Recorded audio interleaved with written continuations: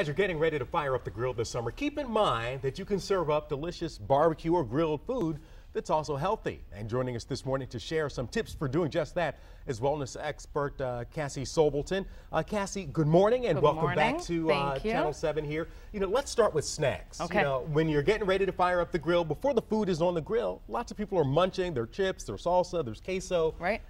And that stuff has a lot of calories. It does, and there are natural alternatives. So there's a few different brands out there. One of them is Eat Good Food. I think that's the name of the company, and it's all natural. It's organic. They use, corn chips, tortilla, and there's no additives in it. And so just making that little switch can make a big difference. Going to salsas that are more natural and don't have those additives, maybe use sea salt rather than regular salt. Those kind of things just add up over time. And interesting because, I was afraid, it's like, oh, is it going to be, oh, don't eat chips, have vegetables. It's like, yes, that's true, but it doesn't quite get what, people want in a barbecue. So you're saying it doesn't have to be a dramatic change. No. Just buy smarter with the food you're going to eat anyway. Right, and even if you're doing chips and dip, you can move towards baked chip and a Greek yogurt-based dip versus that, heavy sour cream dip. So those types of little changes all around the board add up. All right, now let's get ready to throw something on the grill. Lots of folks, there's going to be hamburgers, hot dogs, and maybe steaks. Right. You can have that and still, be healthy about it. You can. I mean, you can change out your condiments. You can make your condiments more healthy. Mustard is a great way to go with that, of course.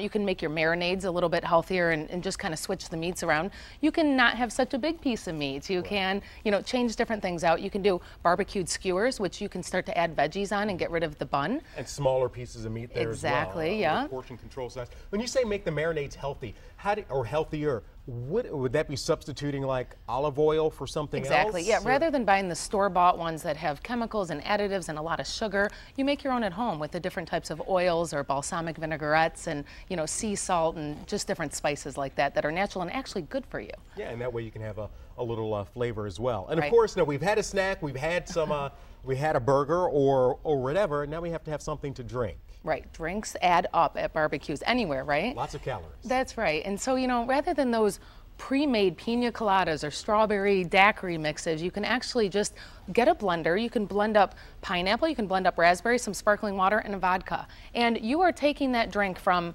a chemical mess to something that's actually pretty healthy for you, but still you can have fun with.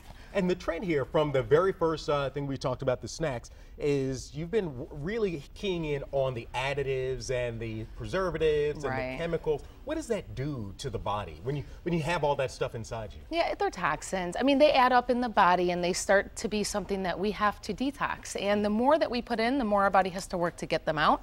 So it's just better because they're coming at us in all different areas of our life. It's just better to avoid them if possible.